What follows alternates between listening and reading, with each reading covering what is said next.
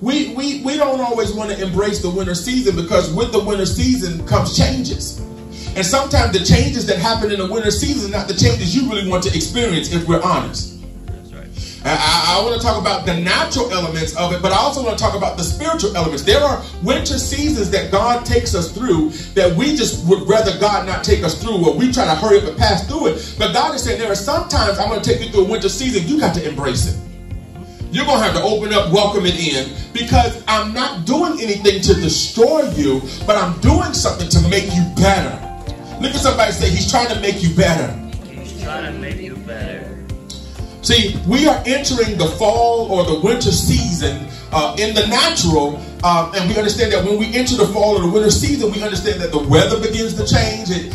One day you in flip-flops, one day you in shorts, one day you're in pajamas. I mean, you're in jogging suits. One day you got a button. It's like the weather begins to shift, and you don't know what you're going to embrace from day to day. And that's sometimes how a winter season is. In the winter season, you have your good days. Sometimes the sun will shine, and then there are times that it is very cold. You do not see the sun. It's like nothing is happening. But you have to embrace those seasons, because all things work together for the good of them that love the Lord. Randy, I'm going to tell you, all things work together for the good of them that love the Lord, and to them who are called according to his purpose. The good days, the bad days, the sunny days, the rainy days, the cold days, the dreary days, the days that it's just shining, the days the weather is just perfect. They all work together